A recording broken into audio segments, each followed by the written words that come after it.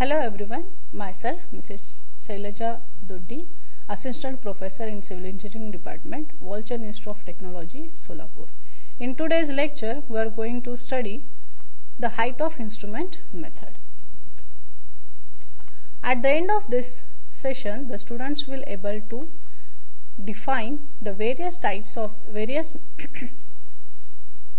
At the end of this session, the students will able to define the various methods of the reduced level, and the students will able to calculate the difference in elevations by the height of instrument method.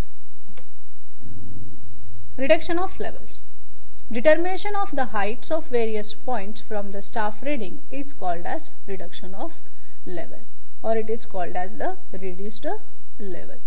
To measure the heights of various points on the earth's surface, we will use the dumpy level and the leveling staff.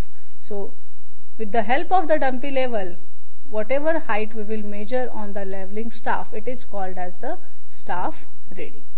Now, we are having two methods of the reduction levels, means to determine the reduced levels of the various points. We are having two methods, that is collimation plane method and rise and fall method. Collimation plane method is again called as the height of instrument method. So now in this lecture we will see how to find out the heights of various points by height of instrument method. So in this method, the elevation of collimation plane for every setup of instrument is calculated, and then the reduced levels of each points are calculated with respect to the plane of collimation.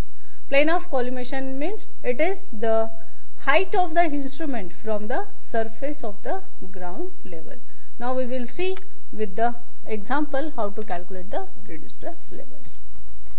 So in this figure, the dumpy level is set up at this height, okay, and BM indicates as the benchmark. So this height from the ground surface is called as height of instrument, and this level is called as collimation plane level. Now we will see how to find out the reduced levels by collimation plane method. So this is the table used in the field work to find out the reduced level. So this figure indicates as the foresight and backside and the foresight of the survey line, and this line indicates the height of instrument from the ground surface. BM stands for benchmark, and we should know the reduced level of the benchmark. By measuring the staff reading, we can calculate the collimation plane method. Now we will see how to find out the reduced level by collimation plane method. In this figure, they have given the two setup of the instrument, that is setup 1 and setup 2.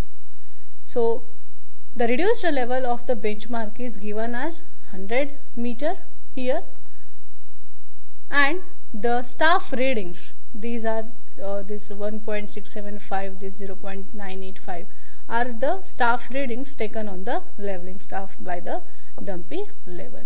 So when we will start the survey with the dumpy level, the first reading should be always the backside reading.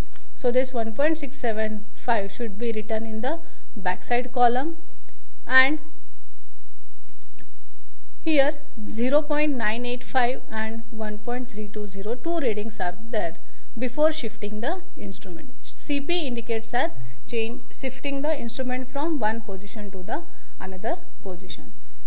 So the last reading from the first station is called as the foresight reading. So here, before shifting the instrument, this 1.320 is the last reading, so it should be written in the foresight column, and the intermediate reading, that is 0.985, it should be written in the intermediate sight reading.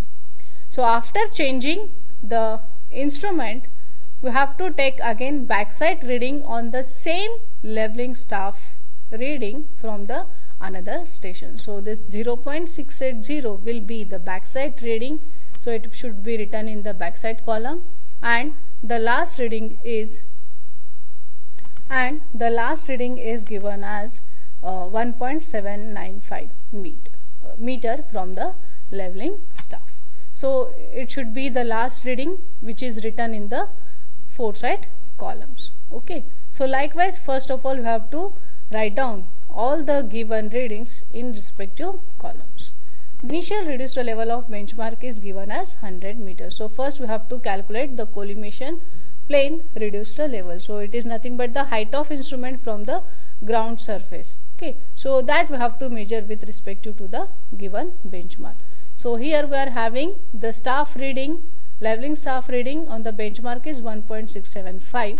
So the collimation plane height should be the reduced level of the benchmark plus the backside reading on the benchmark. So the collimation plane height should be the 101.675. Now we have to calculate the remaining reduced levels with respect to this collimation height. So here the reduced level of this station B is calculated as collimation plane height at station A minus the intermediate site reading at station B. So it will give the 100.69 meter, that is the reduced level of station B.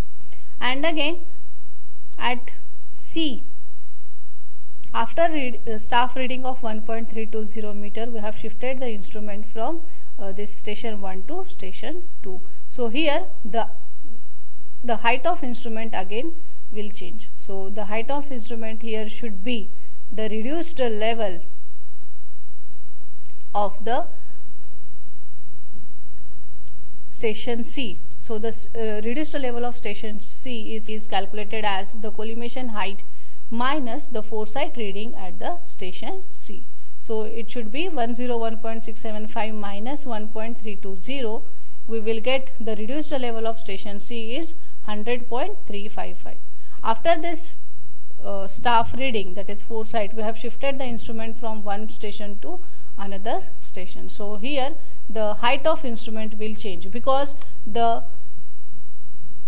earth surface is not same, or we are having the variations in the earth surface. So when we shift the instrument from one station to another station, the height of instrument is also changed. So here the height of instrument we have to calculate again, that is the reduced bearing of the station C plus the backside reading at the station C. So it will be 100.355 plus 0.68, that will be the new height of the instrument at station B.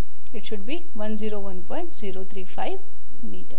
Then the reduced level of station D is calculated, that is new collimation plane height minus the foresight reading. It will give the 99.240 meter, that is the reduced level of the last station D. Now how whatever reduced levels we have calculated, whether those are correct or not correct, that we have to check with arithmetical check. Now we will check whatever reduced level we have calculated, those are correct or not. So those will be checked by arithmetical check. Okay, so this check is carried by taking the difference of sum of all the backsides and the sum of all the foresides should be equal to the difference of the last reduced level and the first reduced level. So when you will get this difference as same, so it is called as whatever reduced levels we have calculated, it is correct. So it is the explanation given how to calculate the reduced levels. Now it is the example given to calculate the reduced levels of all the stations. So now take us some time and solve this problem. So these are the answers for the given problem. These are the references considered for the study. Thank you.